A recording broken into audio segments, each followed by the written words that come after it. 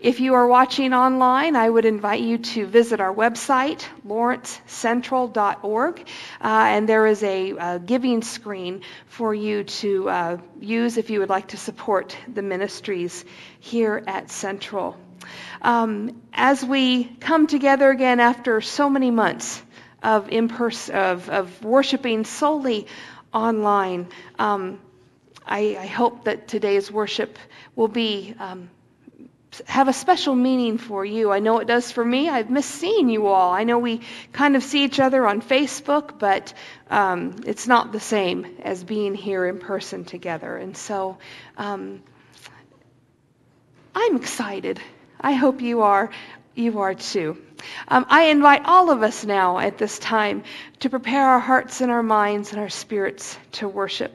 If you will please join Becky as she leads us in our call to worship. For those of you here, the response will be on the screen, as it will be for everyone who is joining us online. So let us worship this day. We come to worship God who has made us and knows us. We come to celebrate God's presence among us. We come to follow Jesus, who leads us to new life. We come with joy, knowing in Christ we have eternal life. We come to listen to the Holy Spirit who calls us forth. May we enter this worship knowing the Spirit is alive among us. Amen. And now if you would please join me in our opening prayer. Lord of peace and hope, we open our hearts to you this day. Be with us as we hear your words of inspiration and healing. Guide our hearts and spirits as we seek to be witnesses to your redeeming and reconciling love. In Jesus' name we offer this prayer. Amen. Our opening hymn this day, a day late, celebrating July 4th, but our opening hymn is America the Beautiful. I invite you to join in singing.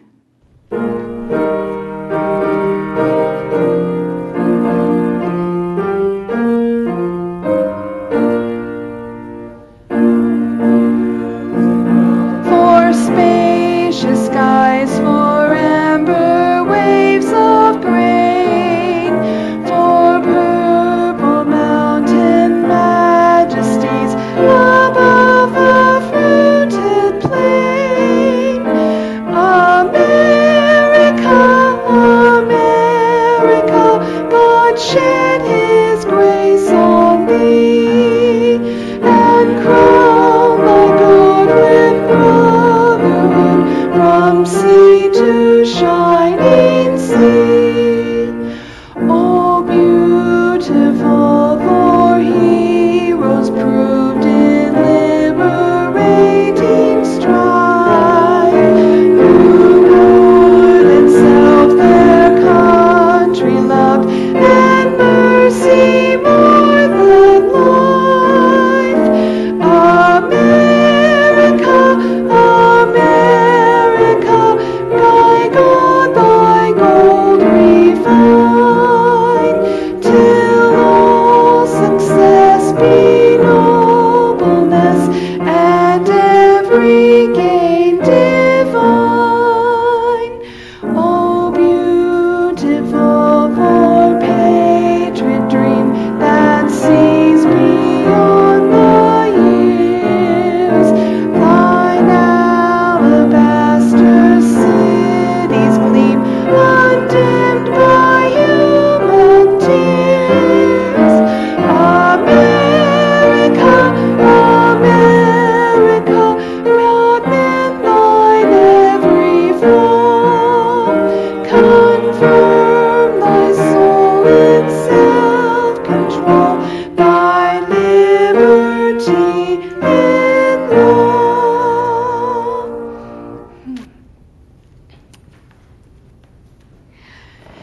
As we come to our time of prayer, I would invite any prayer requests that is among the community today to be shared. If you are watching online, please let us know by commenting under the video, and we will make sure that we get those requests added to our prayer concerns. As We are coming back together in worship. A special prayer for everyone who is not able to join us today, whether they are ill or whether they are traveling. A special prayer of blessing to be among them. Are there other joys or concerns? It's a joy just to be together.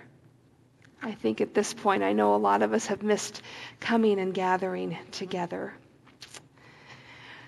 Right. If there are no other concerns or joys today, I would invite you to join us in this time of prayer. Becky will lead us in our prayer of confession, and then you will have some time to pray silently, and then I will lead us in a pastoral prayer, and we will conclude together in the Lord's Prayer. So would you join at this time? Merciful and loving God, we are so grateful for your redeeming love for each one of us.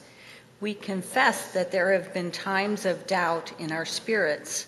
We confess that when the times of difficulties are upon us, we don't always believe that you will take our burdens.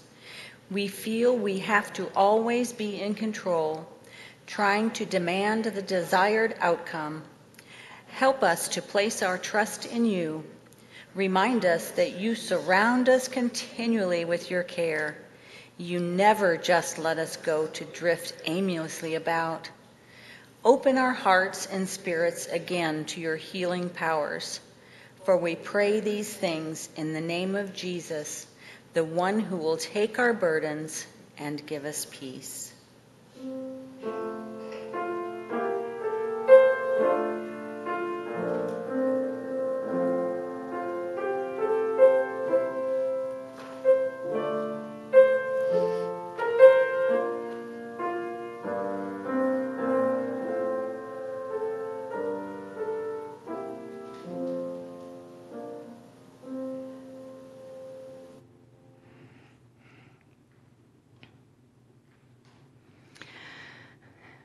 Gracious and loving God, we come before you this day, some of us with joy in our hearts for opportunities to see friends that we have missed these last weeks. Some of us with concern in our hearts, concern for a pandemic that shows no signs of slowing down, concern for our friends and our loved ones who are vulnerable to this illness. God, we come before you this day rejoicing that no matter what our circumstances in life, that you are still God.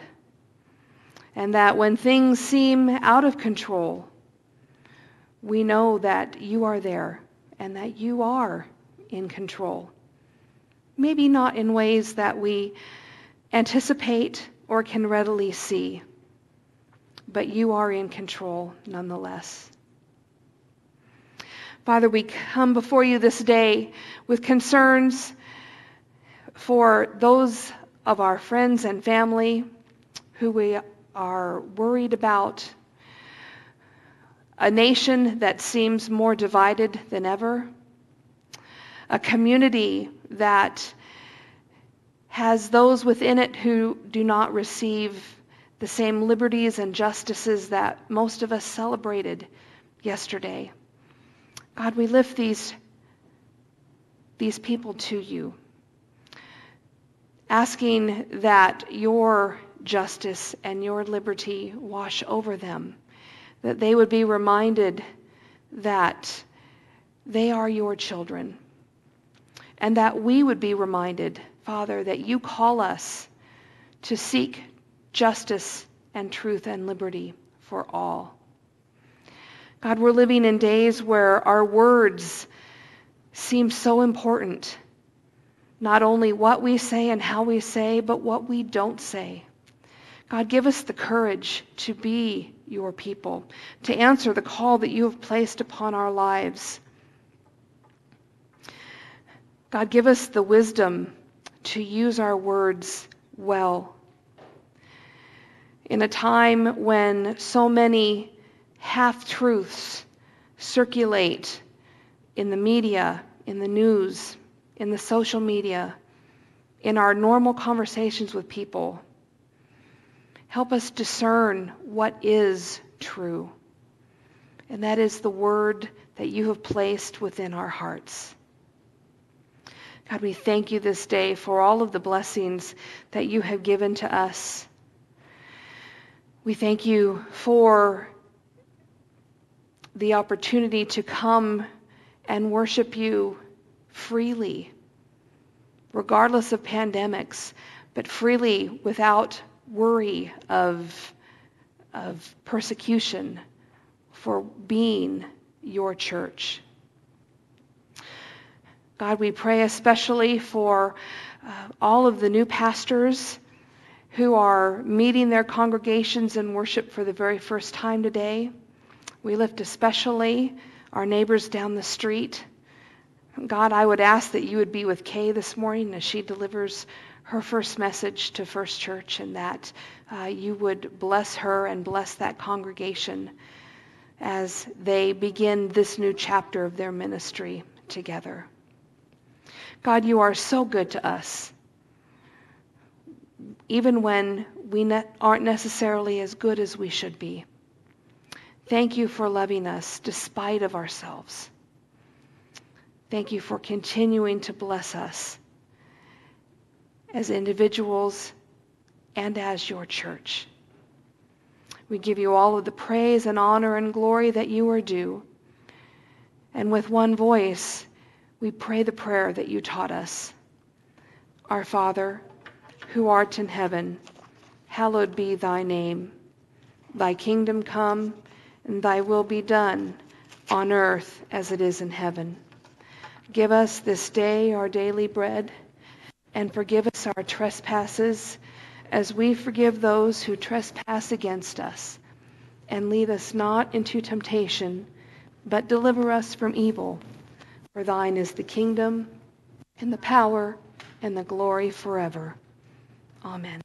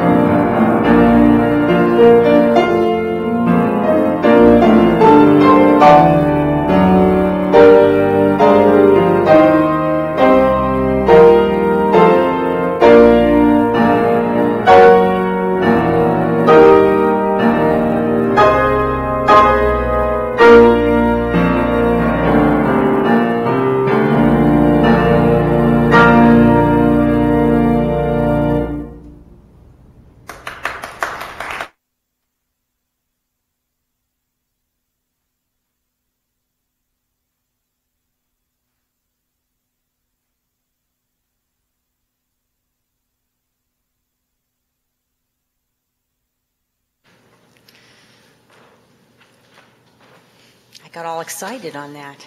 Wow. Our scripture lesson today is from Luke 20, verses 19 through 15. He began to tell the people this parable. A man planted a vineyard and leased it to tenants and went to another country for a long time. When the season came, he sent a slave to the tenants in order that they might give him his share of the produce of the vineyard. But the tenants beat him and sent him away empty-handed.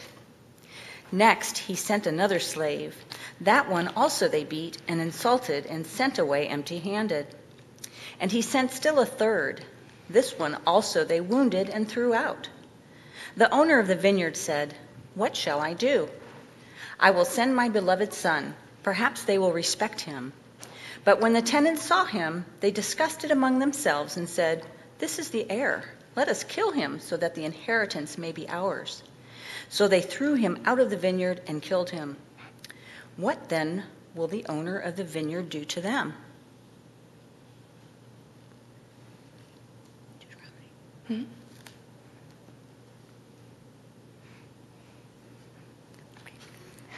Surely this commandment... Oh, I'm sorry. I misunderstood. I'll take care of the Deuteronomy one. Okay. That's next. Just proving that when you don't do things on a regular basis, you fall out of the habit. Okay, guys, you who are here, I've had 3 months of preaching to an empty room. Make your laughs big. The jokes will be cornier than usual, just so that we can get a little repartee here going. I will read the Deuteronomy text this morning. It comes from Deuteronomy chapter 30, verses 11 to 20. And it says this: "Surely this commandment that I am commanding you today is not too hard for you, nor is it too far away. It is not in heaven, that you should say, 'Who will go up to heaven for us and get it for us, so that we might hear it and observe it?' Neither is it beyond the sea, that you should say, 'Who will cross to the other side of the sea for us and get it for us, so that we may hear it and observe it?' No, the word is very near to you. It is in your mouth and in your heart for you to observe. See, I have set before you today life and prosperity, death and adversity. If you obey the commandments of the Lord your God that I am commanding you today, by loving the Lord your God, walking in his ways and observing his commandments, decrees, and ordinances, then you shall live and become numerous, and the Lord your God will bless you in the land that you are entering to possess. But if your heart turns away and you do not hear, but are led astray to bow down to other gods and serve them, I declare to you today that you shall perish. You shall not live long in the land that you are crossing the Jordan to enter and possess. I call heaven and earth to witness against you today that I have set before you life and death, blessings and curses. Choose life so that you and your descendants may live, loving the Lord your God, obeying him, and holding fast to him.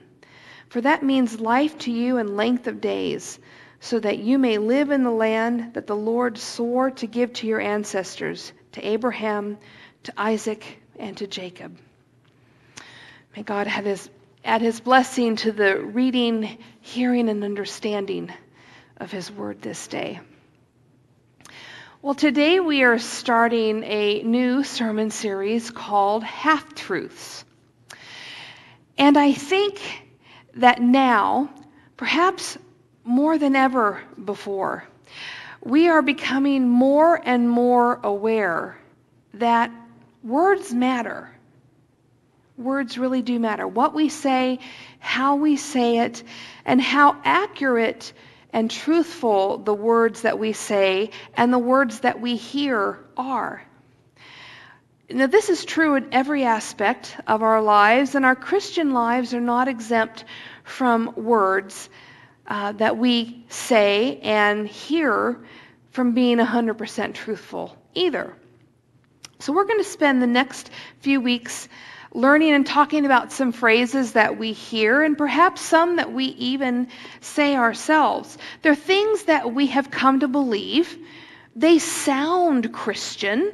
They sound like they should be in the Bible, but they aren't things that are necessarily carefully examined for 100% accuracy. Now, we might even believe that some of these phrases are in Scripture, but they really aren't. Here's what I mean. Here's an example. I would hear a particular phrase a lot when we lived in Utah, when there was a death, particularly when there was an unexpected death of someone very young. And the phrase that I would hear is this: well, God just needed another angel in heaven.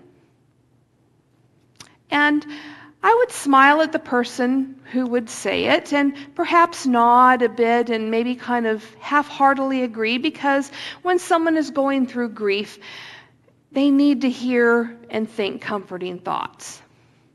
But what I really thought inside but didn't say was this: are you kidding me? God has legions of angels at his disposal.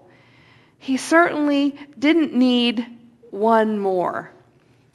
Now, sure, the idea of a loved one who has died going on to become an angel is comforting. But it's not very true, or at least it's not completely true. And it's not found anywhere in Scripture that when someone dies, they go to become an angel. Now, the phrases that we're going to look at over the next several weeks are other examples. Now, as we start this worship series, we need to remember that the Bible can be used to support any number of things. If we look carefully enough, we will find Bible passages that would support nearly every one of these half-truths that we'll look at. People who use corporal punishment on their children, who beat them or spank them, they can find actions to support, or they can find Scripture to support their actions in Proverbs. Those who withhold the rod hate the child. Or we know it, spare the rod, spoil the child. Well, does this mean that I have permission to start beating my kids? Now, yes, I realize that they are 24 and 21, but they still sometimes do some boneheaded things. So do I have permission now to start beating them whenever I want? Maybe not. Our Wesleyan heritage teaches us that we need to examine our Christian experiences through 4 lenses. We're going to go back to confirmation class here just for a second. You may know this as the Wesleyan quadrilateral. So first, we examine things through the lens of Scripture. What does the Bible say? We also then use tradition. What has been the practice of the church for centuries? Experience. What has our life experience taught us about God and about our Christian journeys and how we should respond? And finally, and I have to confess, this is my favorite one, reason. What do you think about it?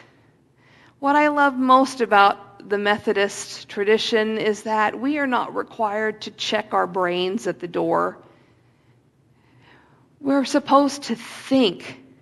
We're supposed to reason things as we look through this lens at our Christian experience. Now, as I said, it's very easy to find verses to support anything you think or believe or think you believe about anything. But that's not how we're supposed to read the Bible. We're supposed to read the entire Bible in the light of Jesus' life and his teachings. And as all of us do this, you and I might come to different interpretations of what we're reading, and that is absolutely fine. We are still allowed to be United Methodists together, even if we don't agree on everything. So over these next few weeks, I might say something that you don't agree with. That is absolutely fine. All I ask is that you stop and consider and think. And if we don't agree, that's fine. So we're starting our series today with the phrase, everything happens for a reason. Now, for this statement to be completely true, we need to agree that we live in a world of cause and effect. Actions create consequences, and our choices produce results. Now, someone who chooses to text while they're driving or to drive after they're drinking may end up causing a wreck. Cause and effect. In the chapter of Deuteronomy that I read, Moses is preaching to the Israelites about cause and effect. Choose life in order that you may live.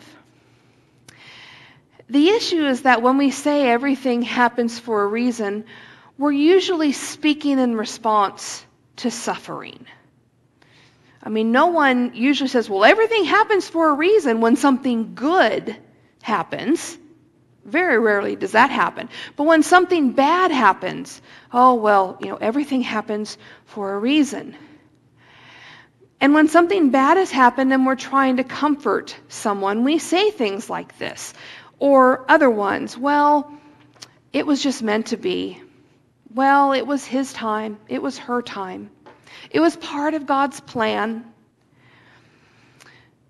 And if we really honestly believe what we're saying, we're believing that God is in charge of everything, so whatever happens reflects his will and his purpose. So God is controlling everything, right? So when the KU men's basketball team loses, or the Kansas City Chiefs lose, or the Royals, once they can start playing, lose, it must be God's will, right? Or when we forget something that we needed to do, well, God just didn't mean for me to do that. If we say and honestly believe everything happens for a reason, this is the reality of what our words mean. So if everything is in God's will and everything happens for a reason, we can arrive at some very disturbing questions, at least for me. If everything happens for a reason, was it God's will that millions of Jews died in the Holocaust? Was it God's will that someone walks into a school and kills children? Is it God's will that a pandemic has killed over 500,000 people worldwide? Consider this. Maybe everything doesn't happen for a reason. Or at least not a reason controlled by God. Because the alternative is that the God we worship has a really cruel streak and causes accidents and diseases and suffering. I don't believe that. I hope you don't either. There are some other problems with everything doesn't happen, or with believing that everything happens for a reason. If that's the case, then personal responsibility is eliminated. God becomes an easy scapegoat for actions that we are making the choice to do. If I cheat on my husband, it must be God's plan, right? No, you're not buying that? Well, that's good, because Todd probably wouldn't either. Another problem with the phrase, everything happens for a reason, is that it can lead to fatalism and indifference. A fatalist thinks that whatever is going to happen, and what will be, and that we are powerless to change it. So don't bother buckling your seatbelt on the ride home because, well, if it's your time to die in a car wreck, you're going to die in a car wreck, regardless of whether you're wearing your seatbelt or not. Now, before you leave here with your mind blown because your pastor doesn't believe that God is really in control, hold on just a minute. let's take a look at the ideas of providence and sovereignty. Providence typically refers to God's governance of the universe. And as Christians, we believe that God oversees what happens on our planet. Sovereignty usually expresses the idea of authority or rule. And we believe that God has authority over everything. But we can interpret these concepts a little bit differently. Some folks believe that God is a micromanager and that we do nothing of our own free will. We just thought we chose this outfit today, but really God made the decision for it and put it in our heads.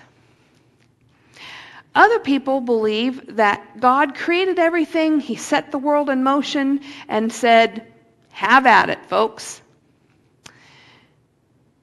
And there's people who are everywhere in between those two ends of the spectrum. So we have to decide for ourselves, after looking at the stories in Scripture as an entire unit, we have to decide, is God directing everything according to His will?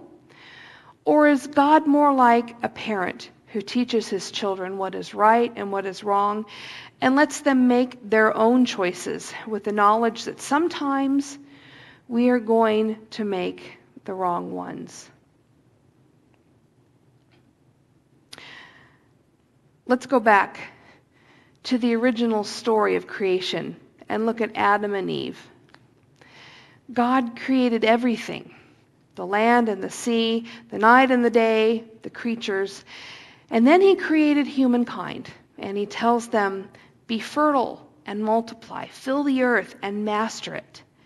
Take charge of the fish of the sea, the birds in the sky, and everything crawling on the ground. God created and then gave humanity dominion. God has put people in charge of what happens on earth. Now, that doesn't mean that God isn't ultimately in charge, but it does mean that God has given us the responsibility to rule over the planet on His behalf. But then God goes and He puts this tree right in the middle of the garden and tells Adam and Eve not to eat the fruit from this tree. Have you ever wondered why God put that tree in there in the first place? I mean, when you think about it, it's like, our little kids putting a plate of cookies in front of them and saying, now, don't touch, don't eat. Why did God put this choice in the garden to begin with? Maybe it was to teach us that part of being human is having to make choices between following God's path or turning away from it. God gives us the freedom to make choices for better or for worse. So when we do something wrong, can we really blame God? Can we really say, well, everything happens for a reason, and so God must have wanted this to happen? The parable that Becky read this morning from Luke illustrates this point. Jesus reminds us that we are the tenants farming God's earth.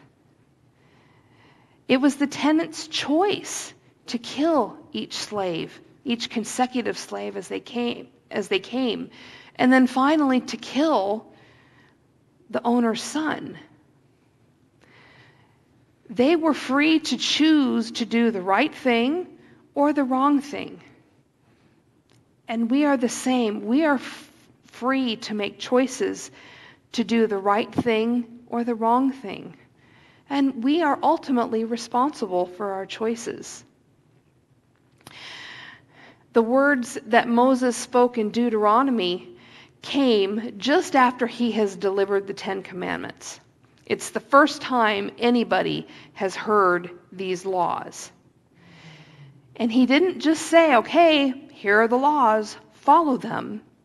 He followed it up. He reminds the Israelites and us what God expects. Sometimes we make decisions based upon what God expects of us, and sometimes we don't.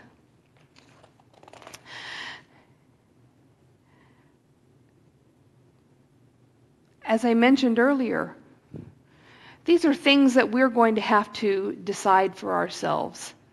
Everything happens for a reason. Yes or no? For me, the answer is no. I don't believe that God dictates our choices for us. I have way too many examples of poor life choices to believe that God caused me to make them.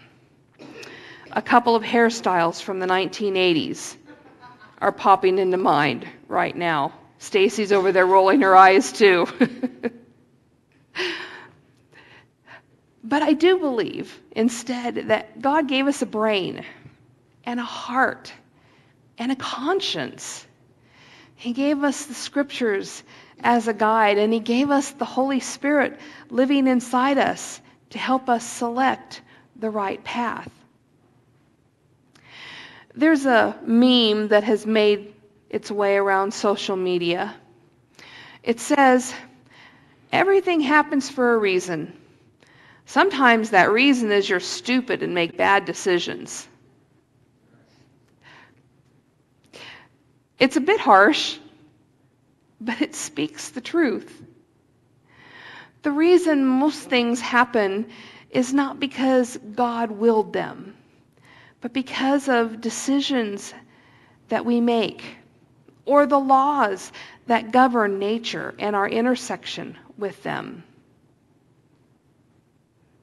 So can we still believe that everything doesn't necessarily happen for a reason, but yet God is still in control? Yeah, I think we can.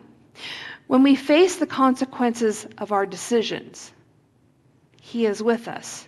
He is helping us. He is encouraging us to get back on track. He is strengthening us for our continued journey. But He isn't going to force us. The choice is still ours, and we have the freedom to make our choices. And what about the things, though, that happen that aren't the result of choices that we make, but are the result of us living in a broken and fallen world in which sin abounds? What about the medical diagnosis? I've been dealing with that one a lot, not only personally, but with my daughter as well. Mom, why did this happen? She grew up in a culture that taught everything happens for a reason. How does a 24-year-old diagnosed with cancer come to the conclusion that sometimes cancer hits, sometimes cancer gets people? What about the millions of people who have lost their job because of a pandemic? What about the people who lose their home and their livelihood because of natural disasters?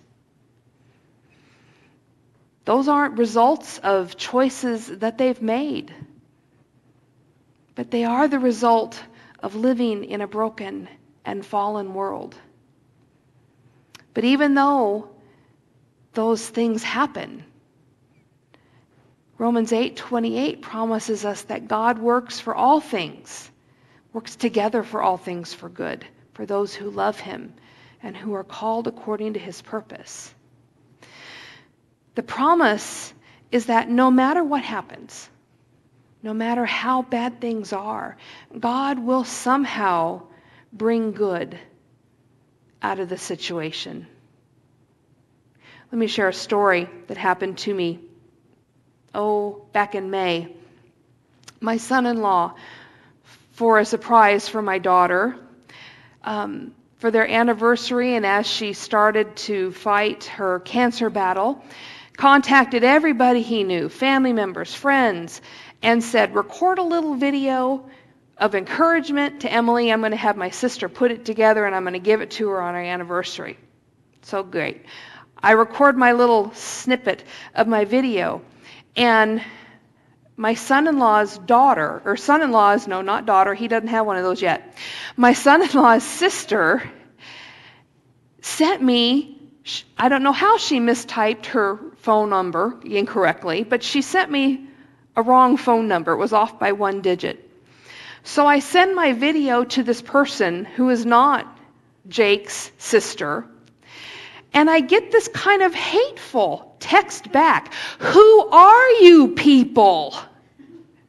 Because she had sent the wrong phone number to a lot of different people. And so this stranger is getting videos wishing this Emily person good luck as she begins her fight with cancer. And this person has no idea who it is. And so this text message comes and says, quit sending me texts. I work for the police department. I'm going to report this when I get into the office. I'm thinking, that's interesting because my son-in-law is a police officer in that town. And so I send a text back apologizing profusely that, I'm so sorry. My daughter has cancer. These videos are meant for her. I'm sorry that you're getting all of these. And so I start this text conversation with this person who says, I'm so sorry. Tell me some more about your daughter. And through about a half hour of text messages, this person says, here are all the videos I've received. Make sure they get to the right person. And could I please have your daughter's name? I would like to pray for her. God is in control. Bringing good out of every situation. We need to recognize that, yes, terrible things happen in this world. But we also need to recognize and remember that these terrible things will not have the final word. And that is a whole truth that we can believe in. Amen.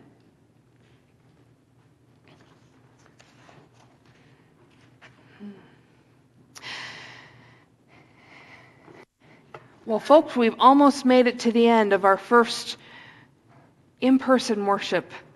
Again, I'm so glad that you were all able to come today. As more people are beginning to feel more comfortable, I'm sure we will have more. If you're online, you can see we have plenty of room for you. So whenever you are comfortable coming back, we are anxiously awaiting your return. And if you are one of the folks who have been joining us, just because you happen to stumble across our worship on Central, we invite you to come and worship with us in person as well. As we prepare to depart from this place and out into the world, a couple of announcements as well. This worship series that we're starting this month comes with some daily devotional opportunities. And so watch your email.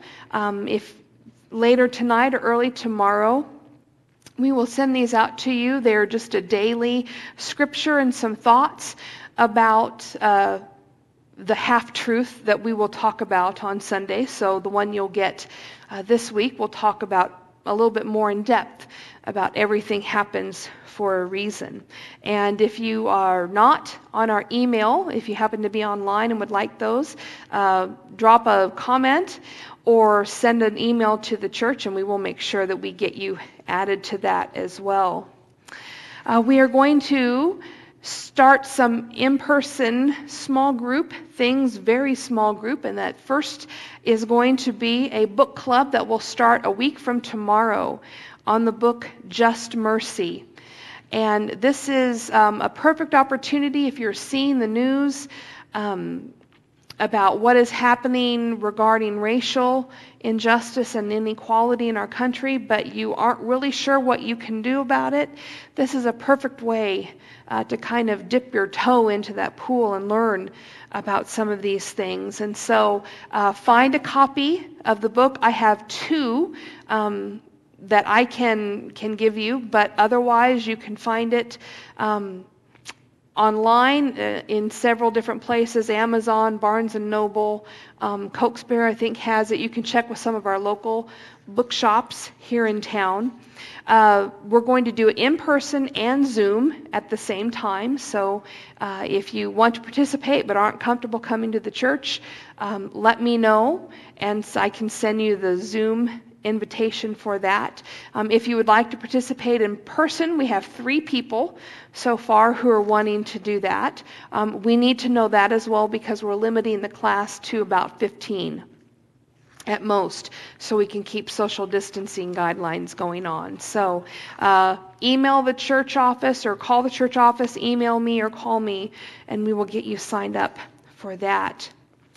The folks who are associated with Central Cares asked me to remind you that that ministry is still going on. Central Cares started a couple months ago for people to have someone to talk to if they were a little nervous or anxious about what is going on with the pandemic. And I know we've had several people who have made use of that opportunity. Things have changed. We're in even more a state of flux right now. It's safe to go out. It's not safe to go out. Wear masks. Don't wear masks. Oh yeah, wear masks again. So if you're finding yourself anxious or just wanting to talk to somebody, let me know and I will put you in contact with someone who is part of that Central Cares ministry. Youth. You need to let our youth leader Todd know by tomorrow if you're going to go play mini golf and ride go-karts on Saturday. It's an outside activity, plenty of social distancing. Cost is $5, but don't let that stop you. We will take care of that if you want to go play golf, but he does need to make the reservation. So please drop him an email or give him a call to let him know. Our closing hymn this day, as we finish up our worship, God will take care of you. Oh. Let's join.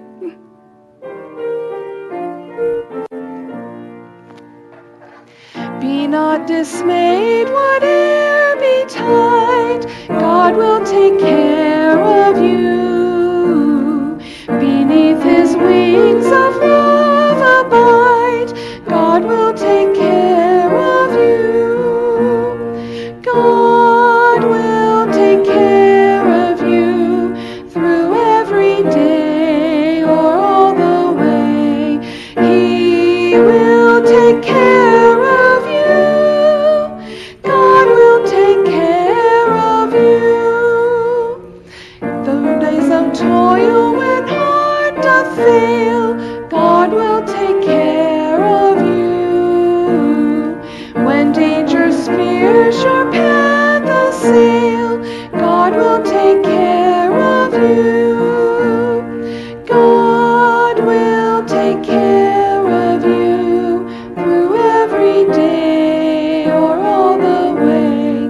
He will take care of you. God will take care of you. All you may need, he will provide. God will take care of you. Nothing you